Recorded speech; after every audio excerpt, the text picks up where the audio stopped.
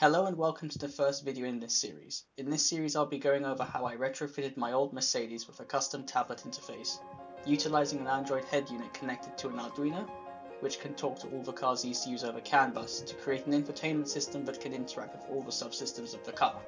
Firstly, I had to disassemble the interior of the car. This was done to make it easier to work out where to run the cables, and to be able to fit in the custom Android head unit. I found a connection point for CAN bus B under the driver's steering wheel. The green wire here is CAN bus high and the brown wire is CAN bus low. This allows me to read and write data to the interior ECUs of the car. I then found a connection point for CAN bus C using the stock instrument cluster wire harness. Here the red cable is CAN high and the green wire is CAN low.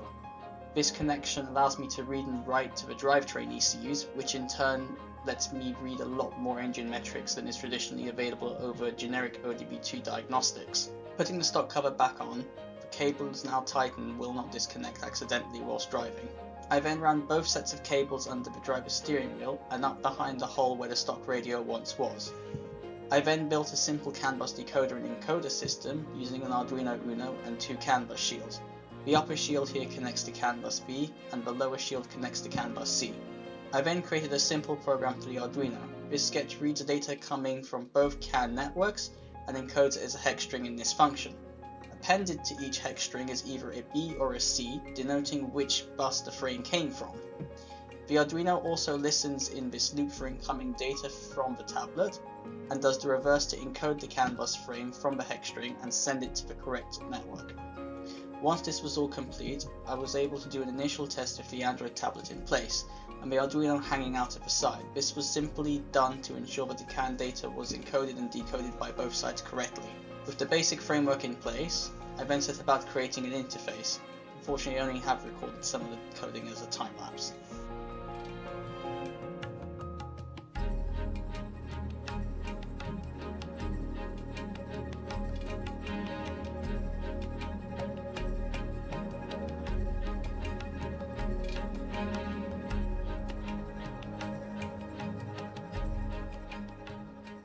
Next, I began to build an Android framework for encoding and decoding CAN data. This involves creating a class that can do bit shifting to extract values within a CAN frame at a custom offset and length. More about this later.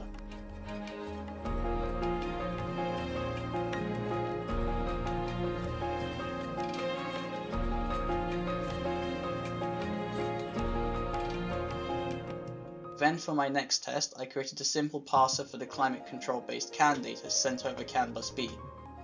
I know where all the data is in this CAN frame thanks to some reverse engineering I did in a previous project, as shown on screen.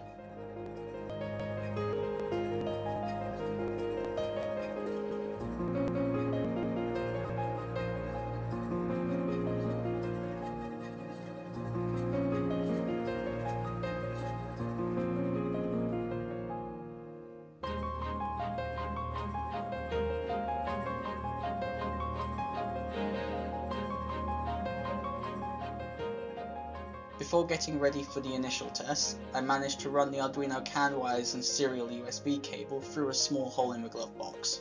Finally, I could insert the Android head unit with the utter mess of cables behind it, hidden away from view. And here is the completed setup. The Arduino now sits in the glove box hidden from view. Now, I have to admit, a lot of time has passed since the initial installation. I got sidetracked with other projects, but I have been able to create 2 more pages for displaying metrics and data about the car's powertrain systems. And here's the system so far.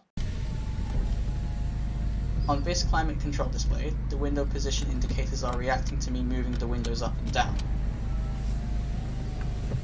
As I manually adjust the fan speed, that is reflected under the sensors display. Lastly here, as I adjust the airflow direction, the vent position indicators change to show which position each vent is in. On this display, I can display live fuel economy readings, something that the car doesn't even do from factory. All that the trip computer does from factory is display an average MPG reading fuel trip. Also note the live fuel usage. This is being broadcast over the engine CAN network by the engine's own ECU.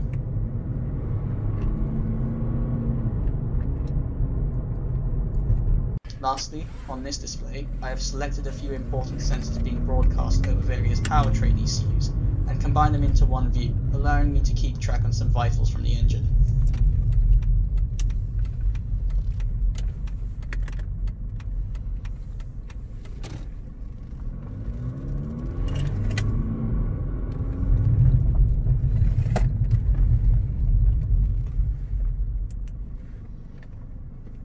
Anyway, thanks for watching. Like, comment and subscribe. I'll see you in the next one. Goodbye.